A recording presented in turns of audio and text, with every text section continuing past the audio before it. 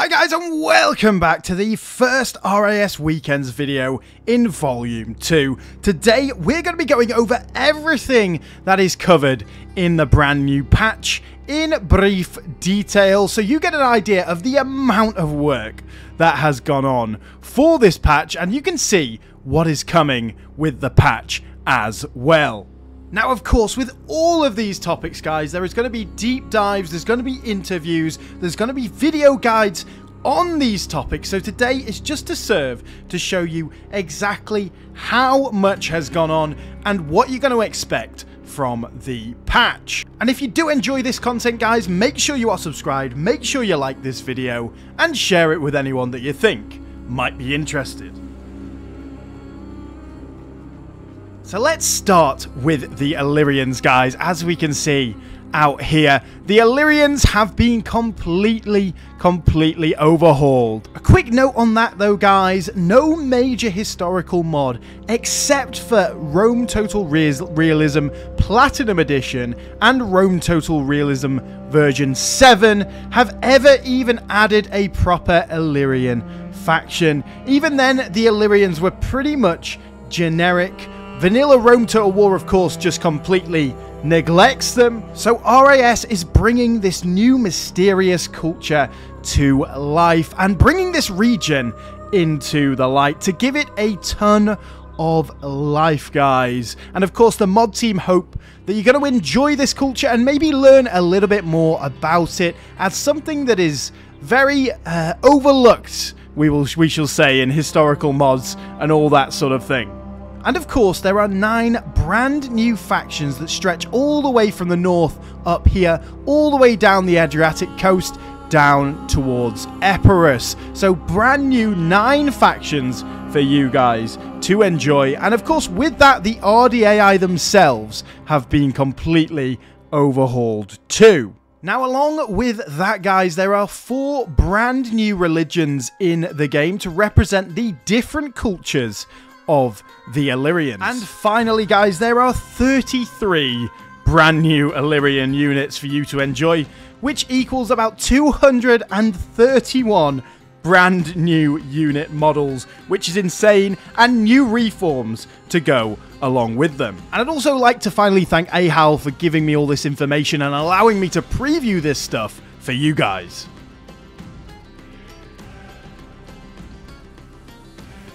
Onto the units now, guys, and there has been a load of unit fixes, including LODs for the Galato-Thracians, the Anconetans, and the Istrians to prevent crashes to desktop that plenty of people have been seeing. But there's also been some subtler, more immersion changes as well. For example, the Paeonian cavalry that we see here, they now have 7 variants along with the Trallian infantry. Along with that though, guys, a lot of new generals have been added for the Greeks, just so that you were basically not just playing Greek generals everywhere. For example, we have the Lytian general in here, and we can see the Prienian and the Gortinian bodyguards here, and we'll zoom right in so you can appreciate this beautiful detailing that has been going on with these guys. But other factions include Aetolia, Achaia, Athens, Gortyn, Knossos, and Litos that we've already mentioned, Priene, and the Thessalian League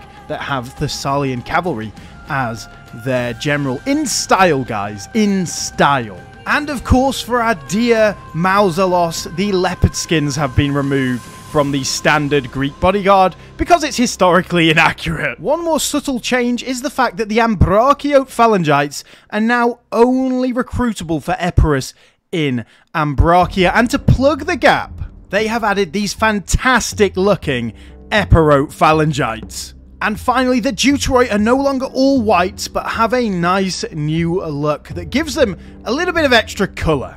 There are also now 3 new Greek units as well. The Thessalian Peltas from Thessaly, the Arcadian Peltas from Arcadia, and the Cypriot Tarentine Cavalry that are now an AOR unit on Cyprus. I believe the first AOR unit on Cyprus, so that's really cool to see. And I just wanted to bring your attention, guys, to the amount of detail that goes into this mod. Look at these textures here for the 7 unit variants of different units. Look how much detail and differences there are, how much they put into every single unit. Every single one of those textures has to be generated as a unique texture for that unit. Think about doing that for hundreds of units, guys. It's just insane.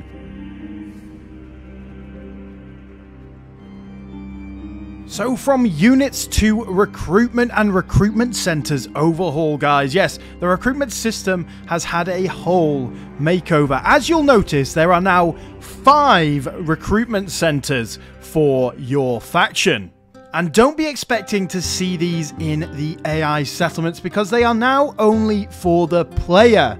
This prevents people like me, of course, destroying them for that quick, easy gold all of the time. So the AI gets a little bit of extra time to recruit. They get to recruit a little bit quicker than you can. But to compensate for that now, guys, there are homelands per factions that will basically allow them to build recruitment centers up to any level, no matter the city. So no more useless towns anymore, guys. No more useless towns. And you'll also notice there are now no more culture buildings in there anymore that you can't destroy. They have been removed for a more streamlined system that is going to be worked on for quite a while, I think, by the mod team to try and find the sweet spot there with culture. For now, your culture comes from your recruitment building and your governor's palace as well. This lack of the colonies as well has meant that the AOR system has been completely cleaned up, guys. It means there's no longer a bit of a mess of recruitment in some cities that you might be able to recruit Macedonians and Thracians. It's been cleaned up, so it's a lot cleaner, and all these sort of easy AOR options, shall we say, like the Rhodian Slingers at level 1 AOR in Rhodes, has been cleaned up to make sure that everything is working right with the AOR systems in Greece and Anatolia. Now let's move on to emergent factions, guys, where a huge amount of work has gone in. Many of the bugs and CTDs that you were seeing with the emergent factions previously was, for example, because Argos was coming out and just going ham with 1 million stacks that were constantly respawning.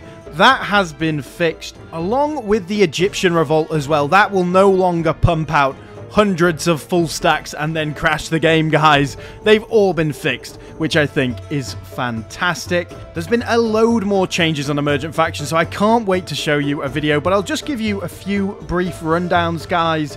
They can now appear on basic revolts. They can appear on special scripts like the Egyptians, for example, but some of them now can be played from the start of the campaign. Think the Romano-British and Barbarian Invasion, or the Ostrogoths, for example. So you're going to be able to click them on the screen. It's going to simulate the what's happened up to that point, and you can go in and play them. I, for one, am really looking forward to playing Taras.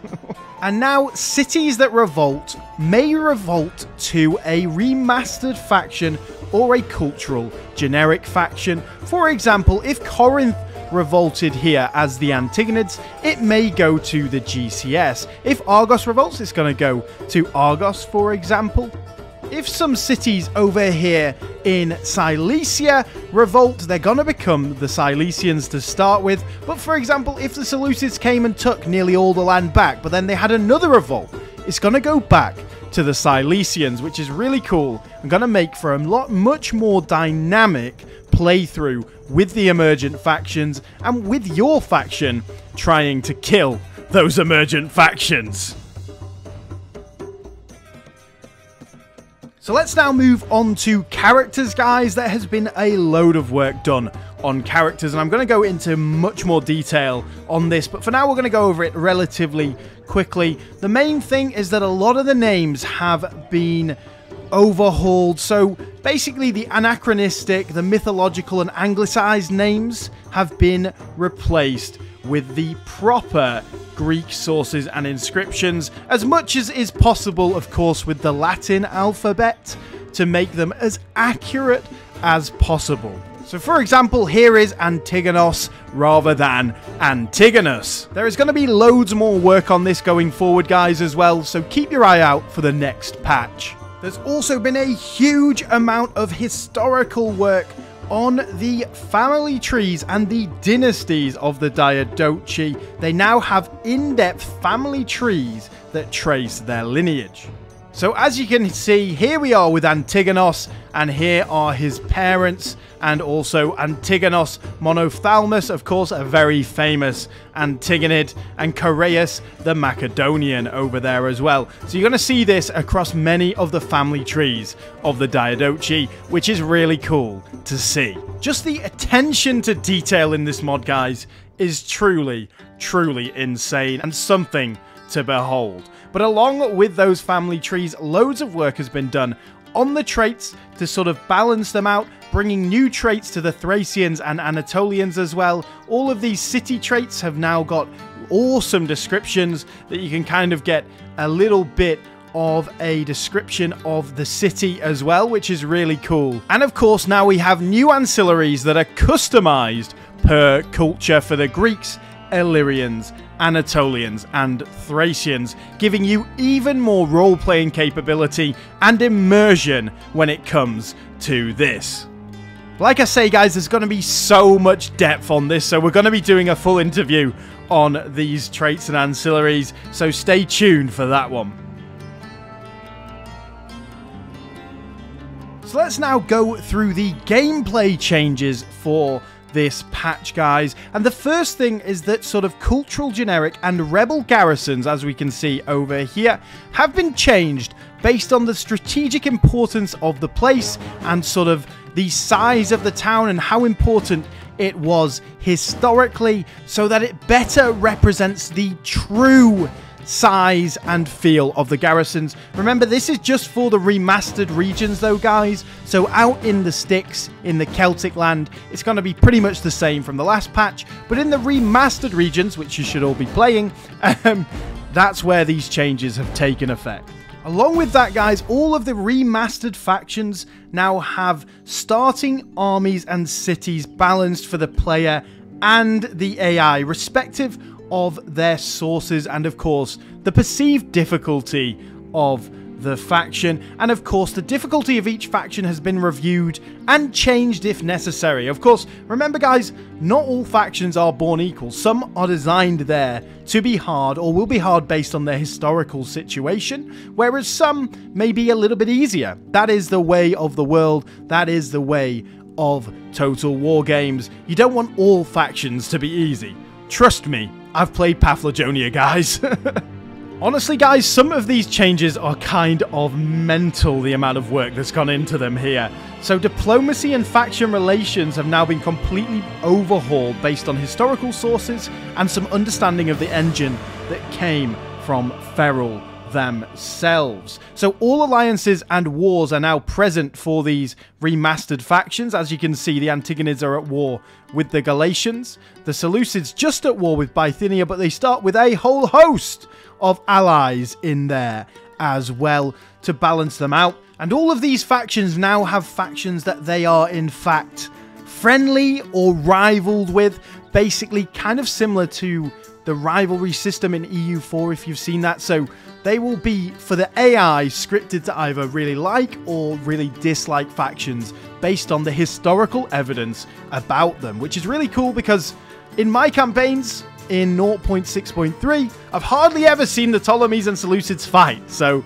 now it will be nice to see that finally happen. This has really impacted AI behavior, so they should now be behaving in a lot more logical fashion, shall we say. And along with this, guys, the AI's personality has been completely reworked so that they will start to actually recruit decent balanced armies and accurate armies rather than filling them with just spams of trash, which are not fun to fight and really annoying to deal with. So that is fantastic. And now all of the remastered factions, guys, have named characters governing a lot of the cities, allowing you to govern a lot easier and pick and choose generals where you will as well. And also, I just wanted to bring your attention to this for the Seleucids. Look at these guys. Look at their names, which is awesome because this guy is Mesopotamian. He's not Macedonian. We've also got this guy, Anu... Oh, yeah, I'm going to pronounce that perfectly. Anu Ubalit Kephalon. Fantastic, which is really, really cool.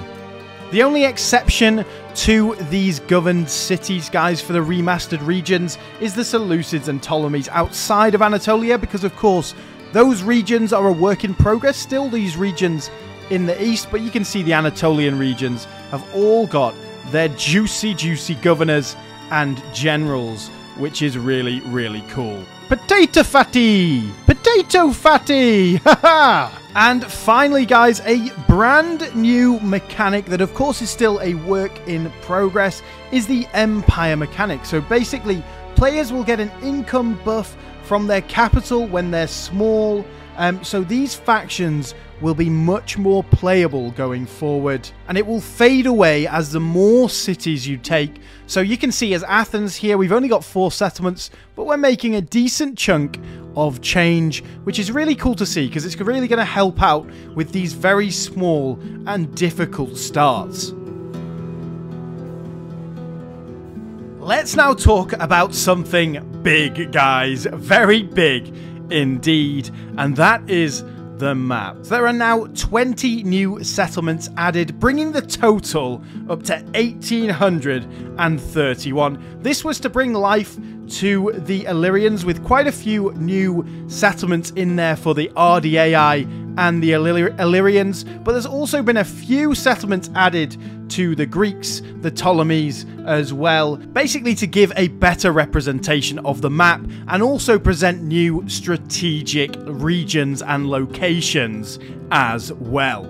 Along with this, there's been loads of fixes to areas in the map that the AI was either getting stuck on or couldn't quite work out what to do, fixing these river crossings, all that sort of thing, and terrain fixed around the Nile. So I'm sure you guys saw in my roads campaign with rain that we were having these crazy mountain, like sharp, just right-angled mountain battles around the Nile. That's all been fixed now, so no more crazy terrain in battles. And now settlement names have been separated into either Latin or Greek for the east and west differentiation.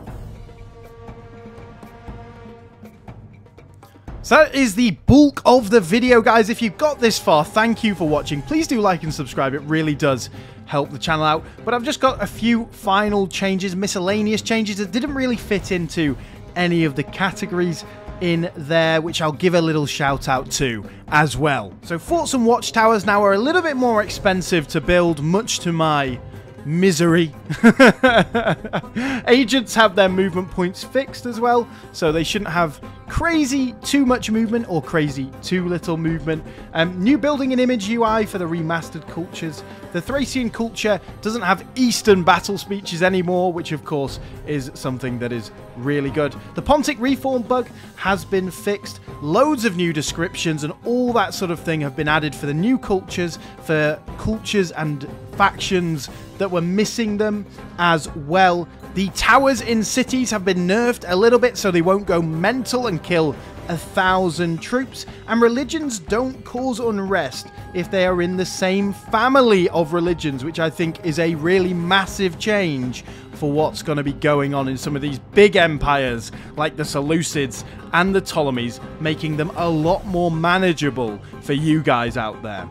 So that is everything breezed over, guys, and hopefully gives you a taste of all of the videos that are to come in RIS Weekends. Now, I should have a PDF somewhere linked below that will have all of these patch notes on. So if you want to see all of the patch notes, check that out. It will cover everything. Some of the things that I haven't been able to mention as well that you will see in there, which is just insane. The list that these guys have been working on, the attention to detail, the work ethic, it's just mental in my opinion, guys. So I hope you enjoyed, and I hope you're looking forward to some brilliant RIS Weekends videos coming forward, and of course the brilliant new 0.6.4 patch for RTR Imperium Surrectum. Well, thank you very much for watching, guys. I will see you all again on the next video.